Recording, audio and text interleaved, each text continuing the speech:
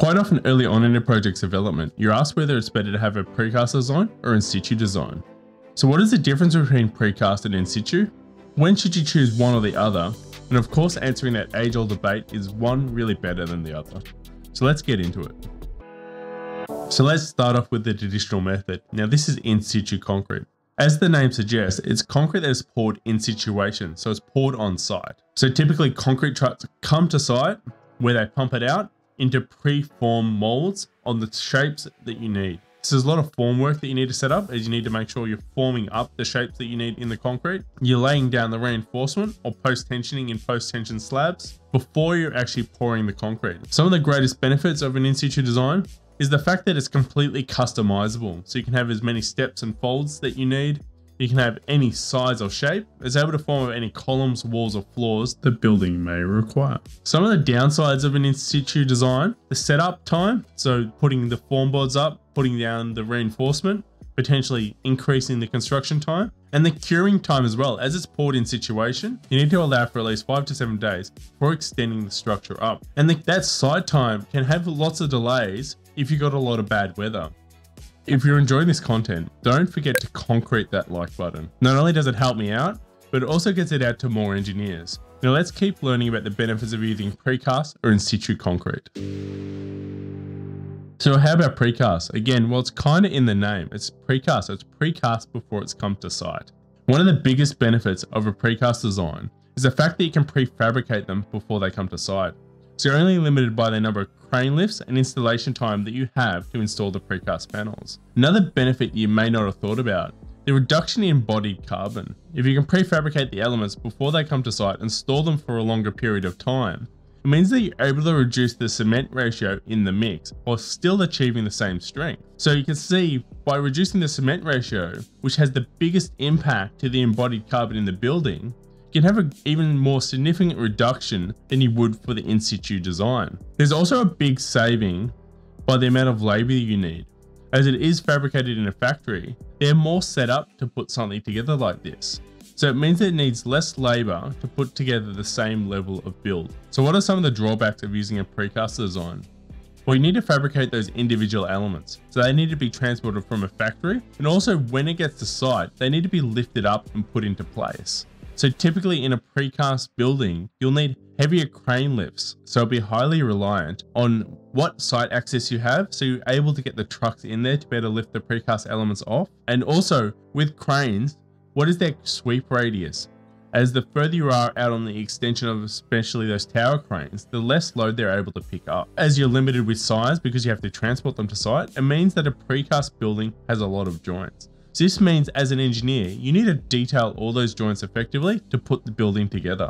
Now, these precast joints can also create weak elements inside the building, as you've got the strong precast element essentially bonded together either on a bearing pad or stitch plates or a wet stitch situation. So precast is all about the detailing. So similar to a steel building, as you're joining it together and you've got all these connections, a lot of your time should be spent in detailing the connections of a precast building.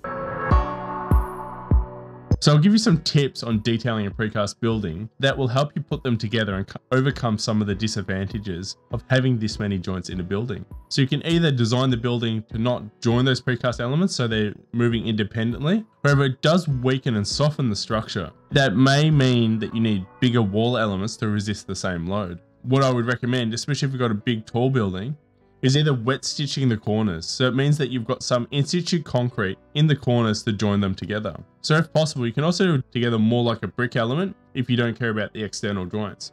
So what this allows you to do is put one panel down, one panel next to each other, then you put the other one overlapping over that joint, similar to a brick. So it means that you got your shear plane up the building is moving across from each other. So it means you do not need to transfer as much shear through each of those joints as you're going up. So through effective detailing of lapping these joints, you overcome one of the weaknesses that precast may have. So when should you use either precast or in-situ? And this is really looking at the benefits and the negatives of using either. So an in-situ design has that full customizable nature of it. So it can be any size of project. However, it's suited for those smaller projects where you're not getting those repetitious natures of additional precast elements, which is really where all the savings comes in.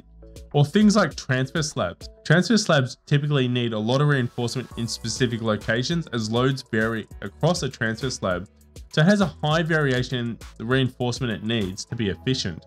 So this leads you more towards that in-situ design as opposed to the precast that would need a high variation on many different precast planks. Another area where in-situ shines over precast is areas where you have limited site access or limited craneage access.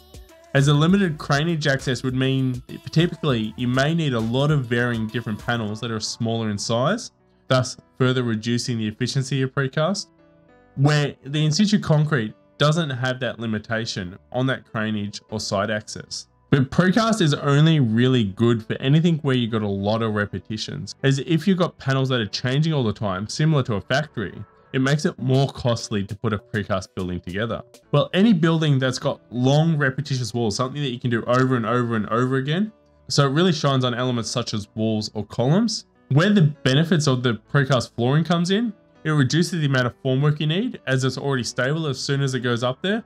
Or if you need bigger spans, such as you can't prop down on the structure below for whatever reason, as you can have big precast fabricated elements that are able to span long distances, which formwork would not be able to achieve.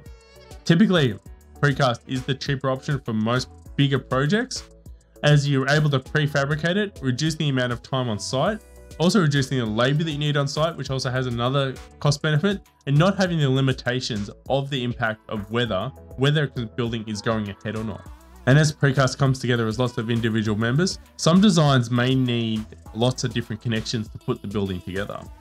And the more connections you have, the more likely it is that an in-situ design will be cheaper. So it's really that age-old debate of not one size fits all, as different elements shine in different locations. I'd just like to take this time to give a quick shout out to my newest Patreon, Theo Studio. Without his and the other Patreon support, these type of episodes may not be possible. And as always, if you have any questions, don't forget to ask them in the below description, and don't forget to subscribe and ding that bell. And I look forward to seeing you next week. Bye.